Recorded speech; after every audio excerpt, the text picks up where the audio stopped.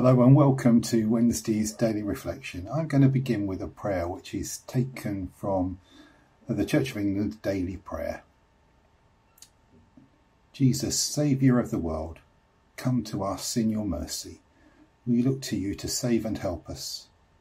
By your cross and your life laid down, you set your people free. We look to you to save and help us. When they were ready to perish, you saved your disciples. We look to you to come to our help. In the greatness of your mercy, loose us from our chains. Forgive the sins of all your people. Make yourself known as our Saviour and mighty deliverer. Save us and help us, that we may praise you. Come now and dwell with us, Lord Jesus Christ. Hear our prayer and be with us always. And when you come in glory, make us to be one with you and to share the life of your kingdom. Amen. Well, I promised last time that I would take us through the little book of Philemon. You'll know that we've been looking at the book of Colossians in church. Paul and Timothy are writing from prison in Rome to the church in Colossae and its two neighbouring churches. And it's a very public letter to the church. But it's accompanied with a private letter, which is written to sort out a particular problem which is going on. What's happened is that a slave, Onesimus, has run away from Philemon in Colossae. And somehow he's pitched up in Rome, and Paul has come across him. And he's heard the story and he's put two and two together. And what he wants to do is reconcile Onesimus back to Philemon. Of course, we don't know why he's run away, but we do perhaps sense in this that he's stolen some stuff. And of course, as a slave, then he's at the mercy of his master. And so what we're seeing is the book of Colossians played out when Paul says actually there's no difference between slave and free. This egalitarian community, the new body of Christ, is going to be put to the test by this particular set of circumstances. And so Paul is calling in his friendship, he's laying it on the line. Last time we looked at the introduction.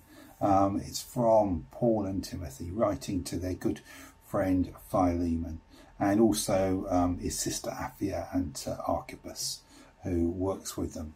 It's a little church in a little house. These are all over this part of Europe, and it just shows you how the gospel's spreading. We finished last time with Paul's commendation of Philemon. Friend, you have no idea how good your love makes me feel. Doubly so when I see your hospitality to fellow believers. It does his heart good looking at and seeing what Philemon is doing. And so often I'd have to say the same too of the folk that I care for. So let's listen now to the rest of the book from verse 8 onwards. And I'm reading today from the Message. Just to give it a freshness. In line with all of this, I have a favour to ask of you. As Christ's ambassador and now a prisoner for him, I wouldn't hesitate to command this if I thought it necessary, but I'd rather make it a personal request. While here in jail, I fathered a child, so to speak, and here he is carrying this letter. Onesimus, he was useless to me before, now he's useful to both of us. I'm sending him back to you, but it feels like I'm cutting off my right arm in doing so. I wanted in the worst way to keep him here as your stand-in to help out while I'm in jail for the Message. But I didn't want to do anything behind your back, make you do a good deed that you hadn't willingly agreed to. Maybe it's all for the best that you lost him for a while. You're getting him back now for good, and no mere slave this time, but a true Christian brother. That's what he is to me. He'll be even more than that to you. So, if you still consider me a comrade in arms, welcome him back as you would me. If he damaged anything or owes anything, chalk it up to my account. This is my personal signature, Paul, and I stand behind it. I don't need to remind you, do I, that you owe your very life to me. Do me this big favour, friend. You'll be doing it for Christ.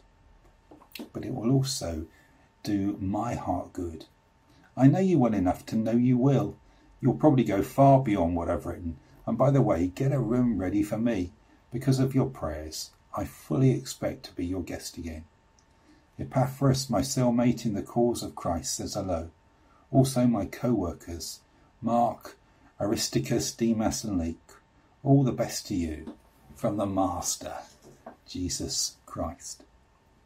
Well, it's a wonderful little book which just shows how the church is working. Here are these master and slave, and Paul's trying to bring them back together into a new relationship because they're now brothers in Christ.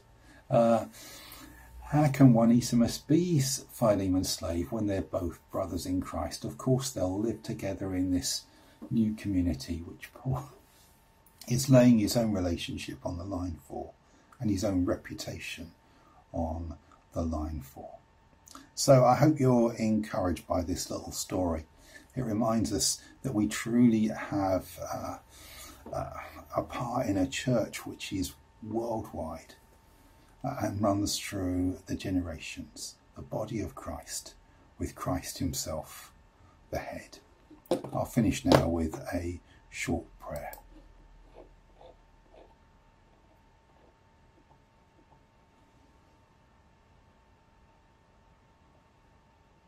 Lord Jesus Christ, we thank you for all the benefits you've won for us, for the pains and insults that you've borne for us. Most merciful Redeemer, friend and brother, may we know you more clearly, love you more dearly, and follow you more nearly, day by day. Amen. Well, God bless and have a great day.